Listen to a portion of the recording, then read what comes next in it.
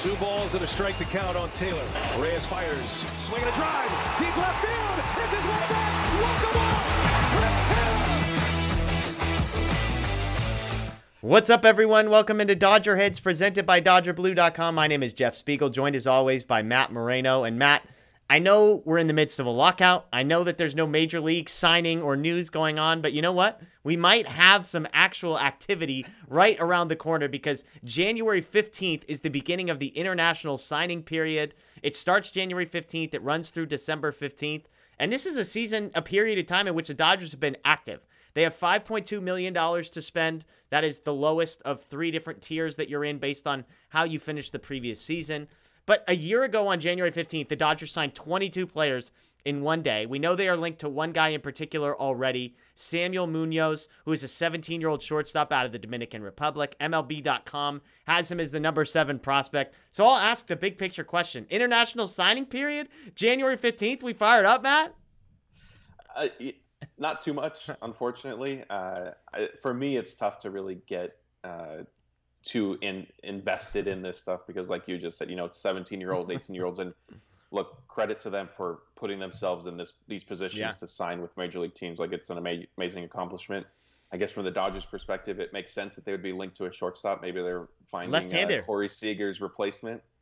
Even better. There you go. See. But no, I mean, the international free agent, it can be interesting, I guess, from the standpoint of when you hear, oh, the Dodgers are interested in, a top 10 prospect type thing. And then you kind of remember their name and track them like, oh, now they're playing for the Quakes and then they're up at AA and AAA. And next thing you know, maybe they're making their MLB debut. But, what's interesting, I think, is like you just touched on, the Dodgers are going to be in the lowest tier in terms of bonus pool money.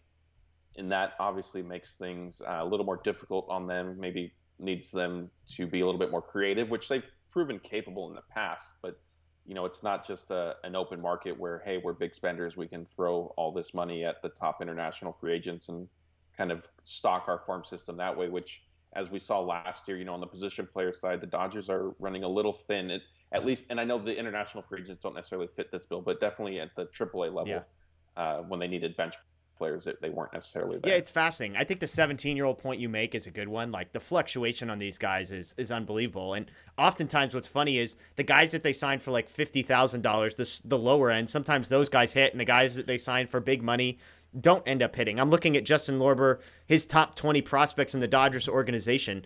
Interestingly enough, 10 of the top 20 were international free agent signings. So we're talking guys like Diego Cartaya, who he had number 3rd. These are his midseason rankings, so old rankings. But Diego Cartaya was 3rd, Andy Pages 5th, Miguel Vargas 6th, Wilman Diaz 8th. Those are 4 of the top 8 who were all international free agent signings. Jose Ramos, Luis Rodriguez, Yorbit Vivas, Hyun Il Choi, Alex DeJesus, and Eddie Leonard. You've got Leonel Valera as well. So all those guys, international free agent signings. So I think that's where you can get a little bit excited. This is a realm in which the Dodgers have done incredibly well.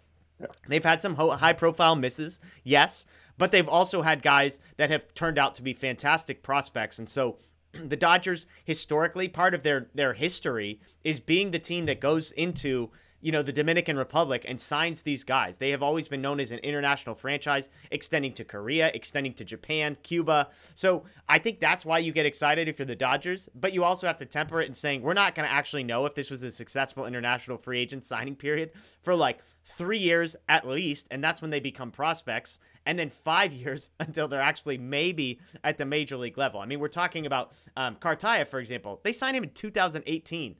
He's probably still 2 years away from the major leagues at least. So just to give you some context there. So I think it's exciting. Again, they're linked to this guy who's the number 7 guy on MLB.com. I always get fired up by that. I'm like, great. You tell me we're signing the number 7 of something. I'm into it. Of course, there's probably more signings to come. But very interesting there. So hopefully we'll have some names to talk about a week from now.